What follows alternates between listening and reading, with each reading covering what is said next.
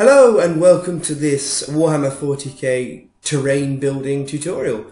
In this video I will be showing you how to make some basic scenery for some ruined buildings that have been slightly overgrown.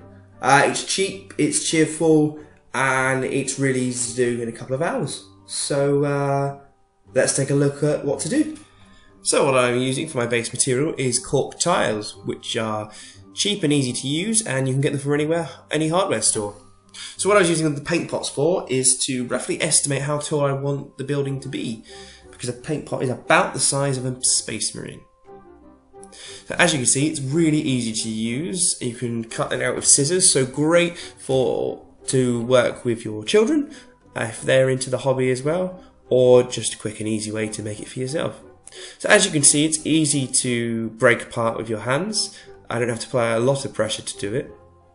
And tearing it apart makes it look slightly ruined and battle worn, which is the look I'm going for with this terrain. So I'm making two sides of the building where they come together, and on top with that I'll be making a platform so any models up there will be able to see over the battlefield and have a bit of cover as well.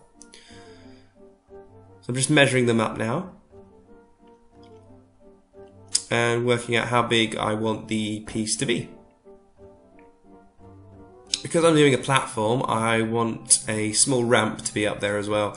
So I have cut a small piece out, which I'll be putting onto it later.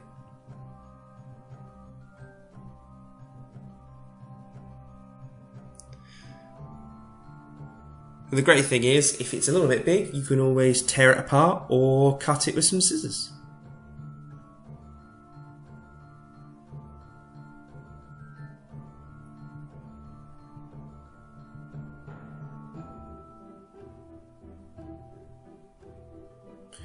So next what you need is some extra strong super glue. I tend to shy away from model glue, like Games Workshop, and I use super glue from a hardware store.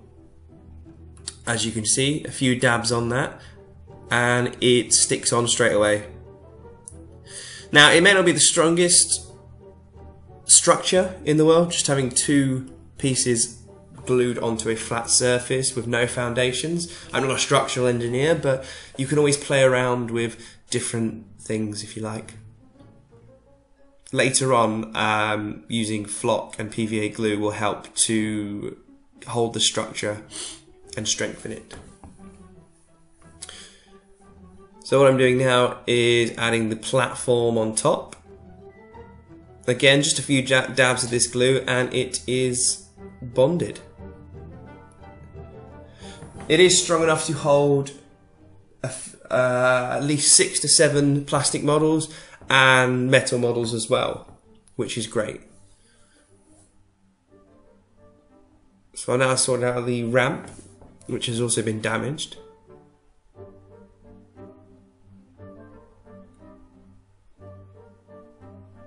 It's always important to have a design plan in your mind of how you want things to do, but as you go along the way you could always adapt.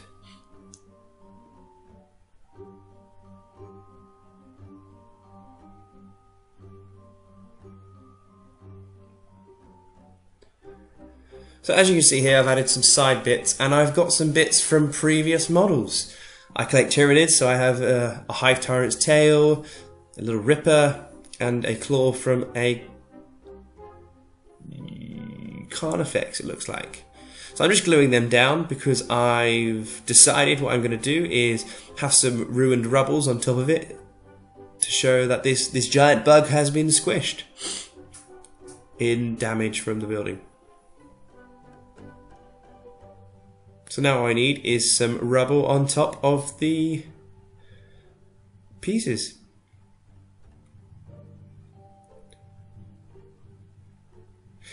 So here we are.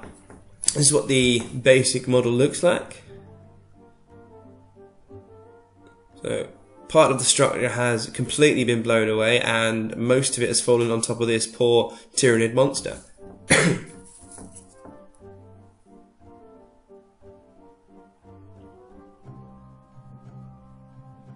So what I'm going to do now is get some PVA glue And I'm only going to show an example with this one, but with the PVA glue you can use small stones, rubble you can get from any hobby store or you can find outside, and just stick a load on to make it look like smaller pieces of rubble have fallen down in this ruin.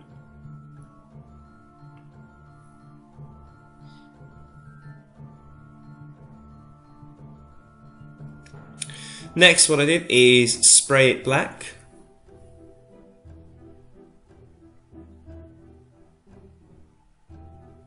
So this is now ready to paint. So what we're going to do first is dry brush it with grey. Now you can add multiple layers on here, but because this is a basic tutorial, I'm just going to do the one layer. So you get the grey and you apply it on with the dry brush technique.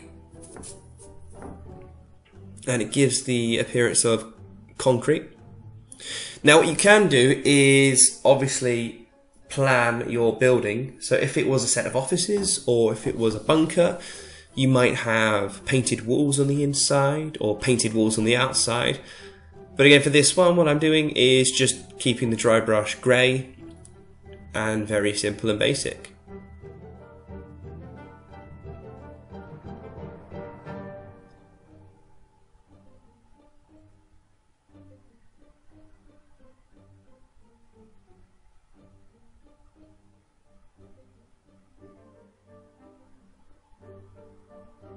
So here it is after one layer of dry brushing. Now again, if I had more time, I would just do another layer of dry brushing on top of that, and then you can always add your painted layers on. So what I like to do next is put a wash on, either a black or a brown wash to make it look dirty and gritty, and just kind of blend in the grey a little bit more, darken it so that it's not standing out as much. What you can also do now is, or you could have done, is PVA glue some sand onto the side to make it look like the outside is a garden. And then when you spray painted black and dry brushed on that, you can do what you like with that. So with everything washed now, it's time to move on to the Tyranid model. I'm going to do it similar to my colour scheme. So what I do is white on the skin tone on the models. The best way to apply white though is to have a layer of grey underneath and then layer the white on a small bit at a time. But to save time, I'm just using a large amount.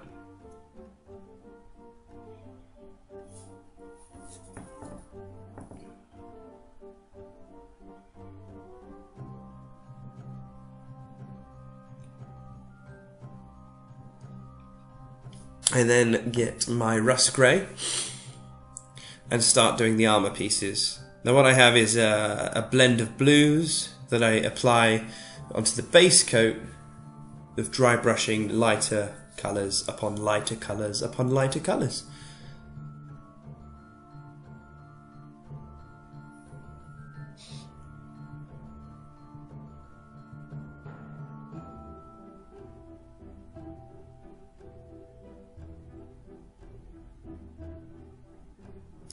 You can do any colour scheme if you decided to do a similar one like this. So here I'm doing the final layer of blue onto the armour piece, the carapace. You can use any bits. I have a lot of vehicle bits as well, and you can do fallen dreadnoughts, broken in tanks, and just be as creative as your imagination can possibly go.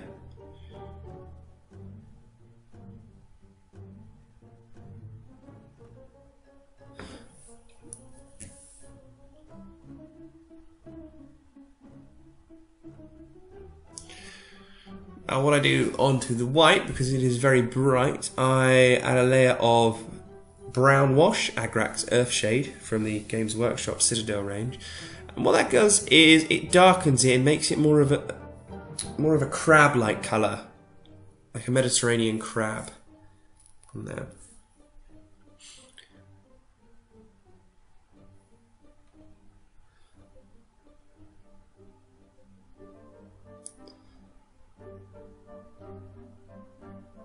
So now one of the final things to do is to get more PVA glue and plonk it on where you want, and get some flock of your choice. I'm going to do some grass, so to show that it's overgrown. I'm just going to use the one grass in this tutorial, and sprinkle it on top. And you just put it where you think that grass and shrubberies and vegetation would go into a ruined building after some time.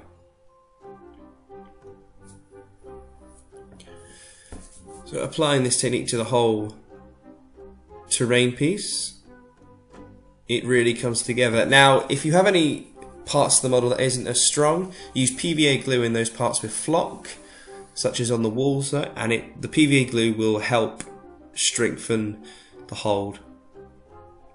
And so there's the model